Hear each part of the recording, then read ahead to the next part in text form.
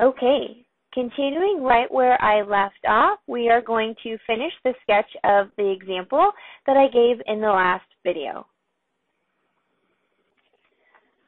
Okay, now to our new information, concavity and inflection points. So we do that from the second derivative. So remember the first derivative was 15x to the fourth minus 20x to the third. So our second derivative then is 60x to the third minus 60x squared. Now I know I need to set that equal to 0, so let me go ahead and factor this a little farther by pulling out a 60x squared, leaves me with x minus 1. So when I set that equal to 0, that gives me the solution x equals 0 multiplicity 2, and x equals 1. So those are the numbers that I'm going to put on my number line. So these are my possible inflection points. So we need to confirm whether they are or are not, in fact, inflection points. If our concavity switches from down to up or vice versa, then they are.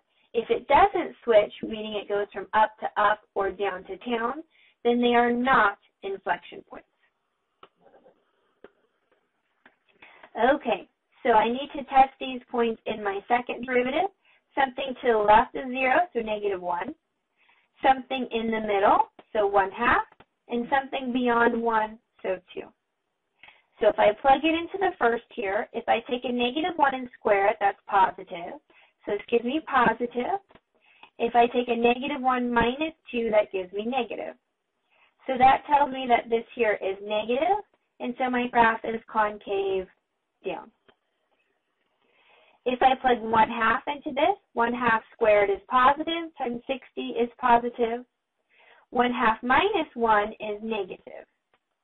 So this gives me a negative, which says that it's also concave down between 0 and 1.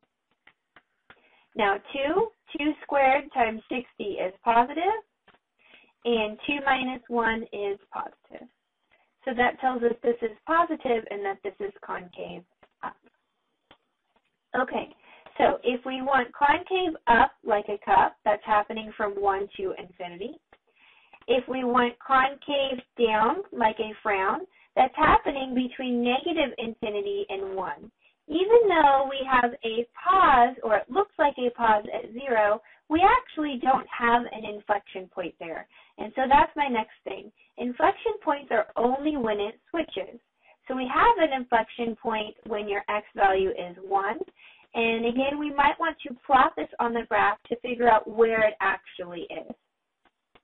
So I need to plug in 1 to my original function.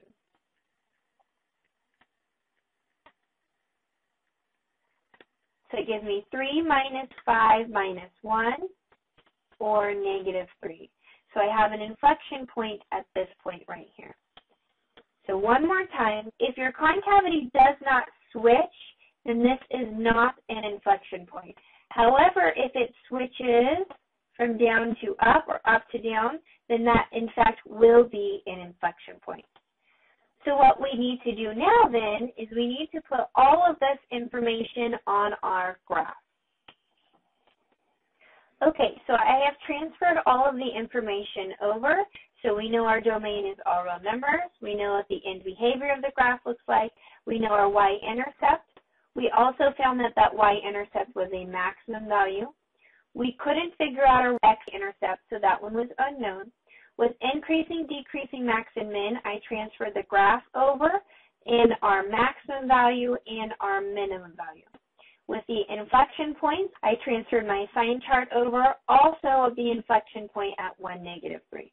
So let me draw all the points on the graph first, and then I'll fill it in with the increasing, decreasing, and the concavity. So I have a y-intercept at 0, negative 1. And let me go ahead and do my tick marks by a little bit more expanded. So let me just say this is 1, 2, 3. So this is 1 1/3 and then negative 4. I'll keep my y values the same. So there is my minimum value. I have an inflection point at 1, negative 3. So there's an inflection point. So those are all of my points. And now I can fill it in with what I know about increasing, decreasing, and concavity. So I know that I'm increasing up to 0 and then down between 0 and 4/3 or 1 1/3. So shaping it like this. But I also know that it's concave down between 0 and 1. So I need to make this image into a down motion. So there's that. So I know it's increasing past 1/3, so it's going up through here. But I also know it's concave up past 1. So this needs to be a cup motion. So from 1 on, it's a cup motion where it's increasing past 1 1/3. So it looks something like this here.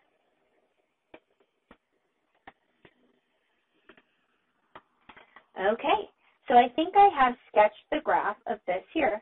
Now let's go ahead and double check it with our graphing calculator.